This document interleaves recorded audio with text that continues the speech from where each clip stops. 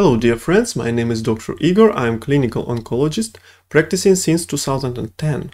And today we will go into talk about the rose or wild rose or rose hip.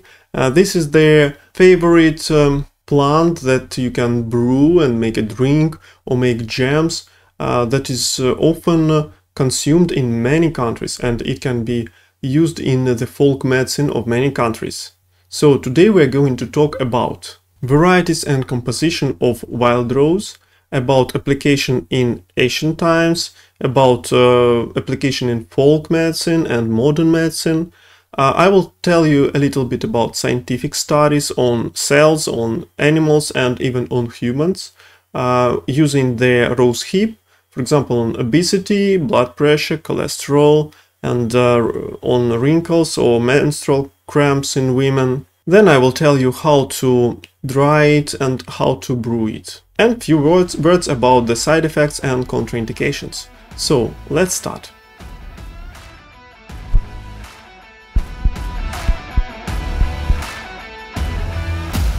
Look, there are a lot of different types of rose.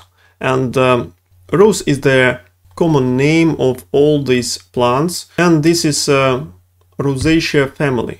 They can have different colors of their flowers, different shapes, different leaves, etc. And we know that rose or rose hip is very famous for its very high contents of vitamin C. Actually, it's one of the richest plants in the world in vitamin C. Although different types, they can vary in its contents. And in general, if the rose hip has red or white flowers, they are the highest in vitamin C. But if the flowers are pink or especially yellow, they are the lowest. And the higher the plant grows in the mountains, the more vitamin C is usually found there.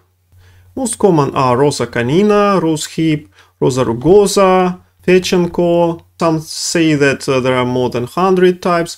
The others say like 400 types. It's not really important for us today. Rose hip was used for centuries in medicine of different countries. For example, Avicenna, the famous Arabic doctor, he was using it to treat the diseases of eyes and gums and teeth. And European doctors of medieval times, they used rose hip to treat the gastrointestinal and female diseases. Also, it was used as their wound healing remedy and for treatment, for example, of tuberculosis. Now we know that it has not only vitamin C, but a lot of different things. It has fiber, fatty acids, carbohydrates, minerals, vitamin B2, A, B6, B1, E, different substances like rutin or quercetin or anthocyanins, a lot of different things. And because of that contents, it may affect our body in different ways. We know from preclinical studies on cells or on animals that it can have some antioxidant, anti-inflammatory, anti-obesity, anti-tumor properties, can protect liver, kidneys, neural system, heart, blood vessels, can kill Helicobacter pylori and treat gastritis, for example, and can have some pain-killing effect.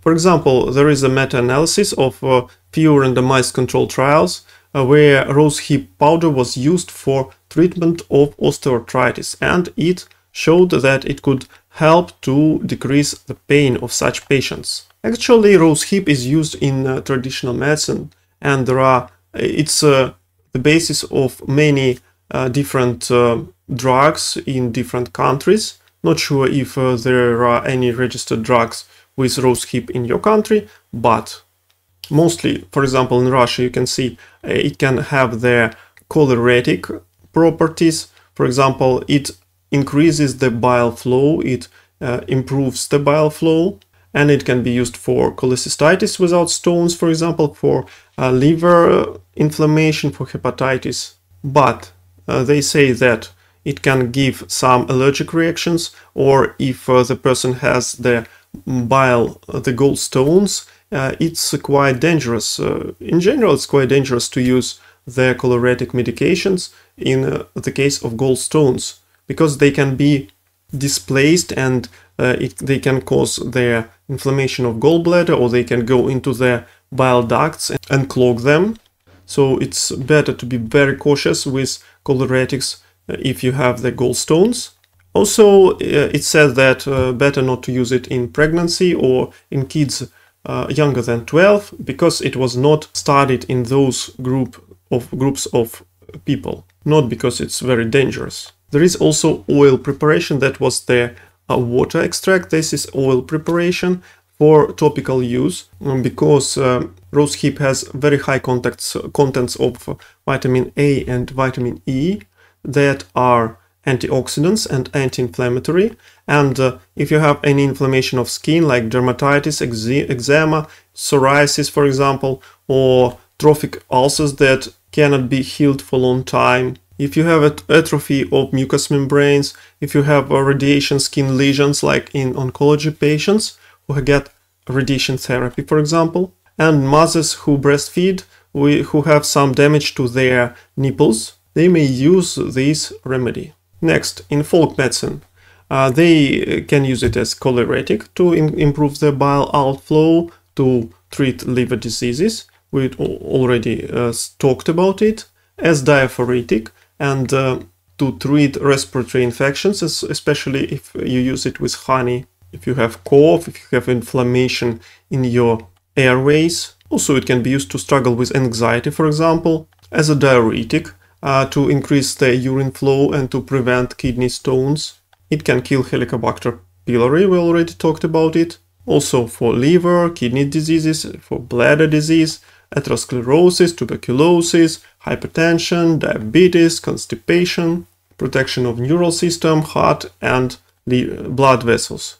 This is folk medicine use. By the way, there were some studies on cancer cell lines, not on humans with cancer, but on cell lines. The one was on triple negative breast cancer, very aggressive tumor, and quite high concentrations of rosehip could really decrease the growth of tumor. But in reality, if the real patient takes it, it's almost impossible to gain such concentrations in the tumor. That's why it's not a good option to use it as the single remedy against cancer, maybe as an adjunctive one. And also it could improve the action of doxorubicin, the red chemotherapy drug, on cancer cells. Also, it has proven some effect on colorectal cancer, on lung cancer, cervical and liver cancer. But not enough to say that, okay, rosehip is a good remedy for cancer in real patients. Okay, one more randomized placebo-controlled and double-blind study. 31 obese individual, 6 weeks of intaking of drink from rosehip powder. The others were taking control drink, and they found significant decrease in systolic higher upper blood pressure, in cholesterol, in so-called bad cholesterol, and in risks of cardiovascular disease. It was 40 grams of rosehip powder for 6 weeks. Very interesting, right? Let's go further. They studied how it will affect their health of skin. How will it struggle with wrinkles? They took participants with wrinkles here in their sides of the eyes, and they were using a special device to measure the wrinkles, how moist the skin is it elastic or not, and they found they were comparing.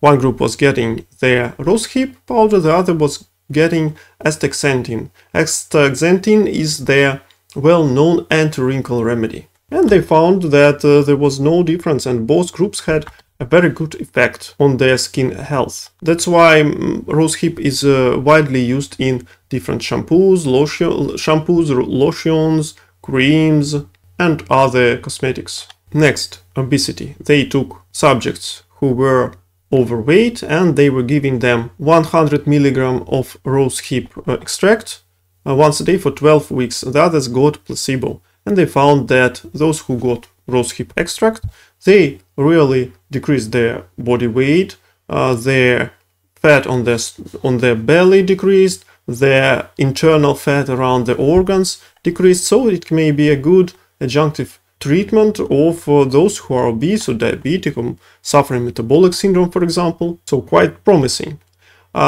Next, damask rose is something different, but also it's a type of rose. This remedy is highly investigated and it's worth of separate video.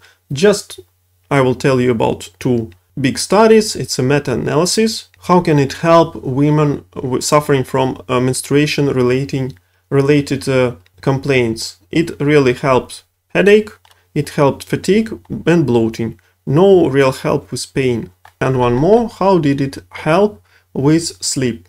It could really help to improve some sleep qualities, but it has adverse effects like nausea, vomiting, headache, and frequent sneezing. Contraindications.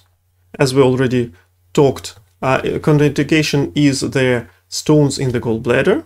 Then, if you have acute gastritis or ulcer, better not to use it, only if it's already not active. Then allergies and intolerance.